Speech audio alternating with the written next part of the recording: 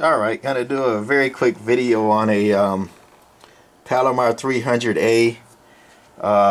This one's a black face, but really doesn't matter, black face, white face.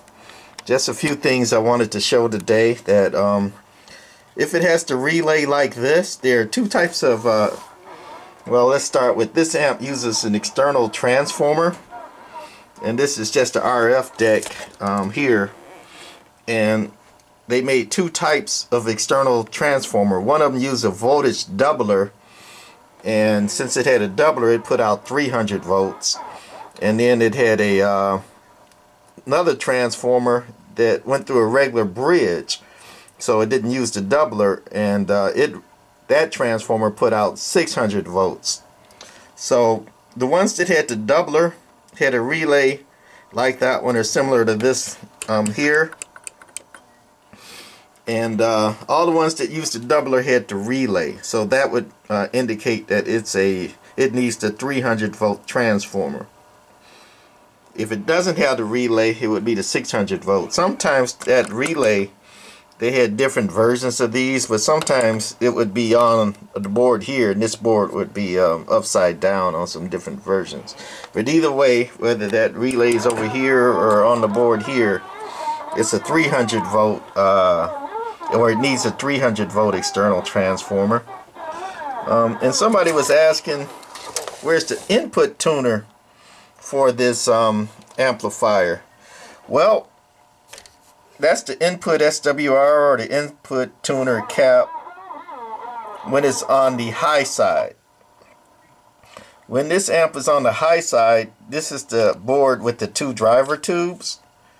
So the input goes through this little coil here, and that's a input tuner for the two driver tubes. So when you're on high side, it's using the driver tubes, and the input goes through that cap, and that would adjust your SWR only when you're on the high side. This variable resistor here adjusts the meter. So you calibrate your watt meter on the amp to read what your external watt meter reads. That's just a meter calibration pot. Input tuner, both on the driver board.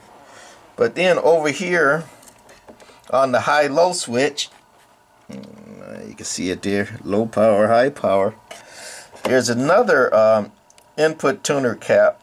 And what this one does, on the low side, you're driving the four final tubes directly. You're not using these driver tubes over here. The input, you see all these coax cables here. You know, one goes to here on the high, and on the low, one goes directly over here to the final tube board. So on the low side, this would be the input tuner. On the low side, since you're driving directly into the four tubes. So on low, tune that one for the lowest SWR, and on high, tune that one for the lowest SWR. Some people tune it for the most watts, and then some, I think the best way is to try to find a happy medium, like a low SWR with high watts. You know, if you can find a happy medium with that, I think that's the best way to tune input SWRs. And I like tuning them with auto calibrating watt meters, or SWR meters. I got this little Workman here.